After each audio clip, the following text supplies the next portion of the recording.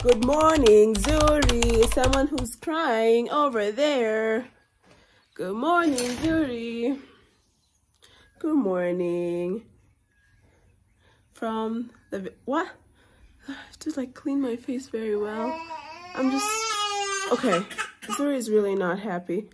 I had to just like clean my face very well. That was yeah. Okay. Hi. Okay. Let's turn the light on for this guy. Hello. How do you sleep? How did you sleep? We figured out a way to just have Zuri sleeping in there. There was this suspenders that was all the way up there, suspending him all the way up.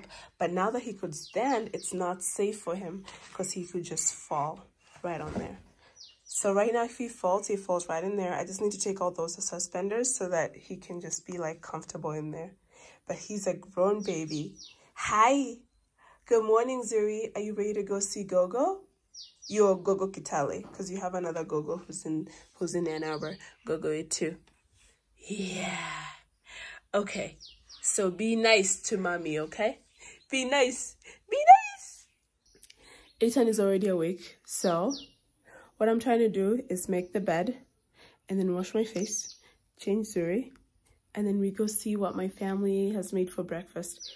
Typically, it's going to be like an African breakfast that I grew up doing. For those who are new to my channel, I grew up in Kenya my entire life, and then I moved to the US in 2017. And around, oh my gosh, it was a year later I made Eitan. And then 2018, 2019, 2020, we moved to Michigan where Eitan's parents live. And now we all just live together. So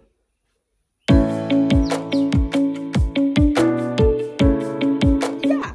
Okay, so I'm gonna make the bed really quick.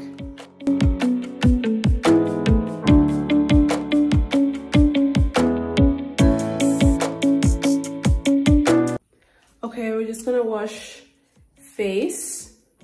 And then after I wash my face, I'm just gonna use to get this stuff off so I look like I'm well organized.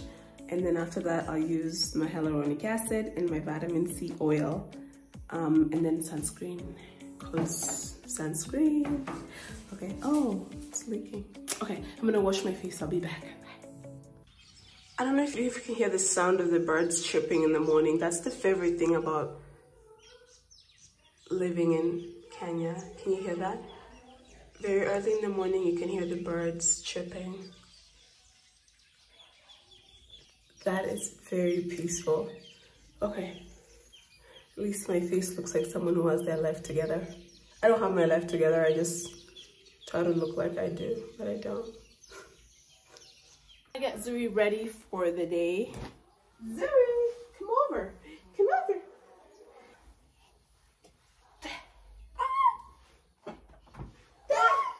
First of all, Zuri, say hi. Say hello. Hello. Hello. Okay, Mommy and Zuri are ready to face the day. Mommy and Zuri are ready to face the day.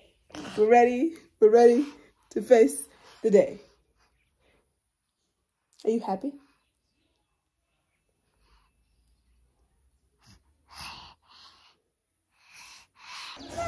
Okay. Woo! We're going now. Let's go see. Good morning. Go, go. Ole, Zuri. Yamune Zuri. Zuri. Okay, typical breakfast is chapati mayai. Uji, Joy. Uji. Nancy's making uji for Zuri. Uji.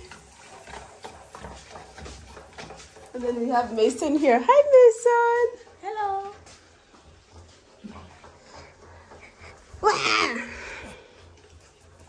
Okay, so that's just a typical morning.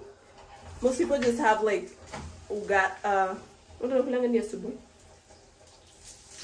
chapati and chai. So let's go on another mission to find where Eitan is. Eitan, I'm happy, ma. Oh. We couldn't find Eitan, but my mom is settling it in to have breakfast. No. Good morning. Go, Zuri. Good morning. Can you just be a baby? Can you just be a baby? What? Okay, Zuri, what are you doing? Zuri has to have a lot of things to do so that he can enjoy breakfast. Like, a lot of activities. Okay, while my sister is feeding Zuri, I'm gonna go show you something about laundry in Kenya here. This is how you wash clothes.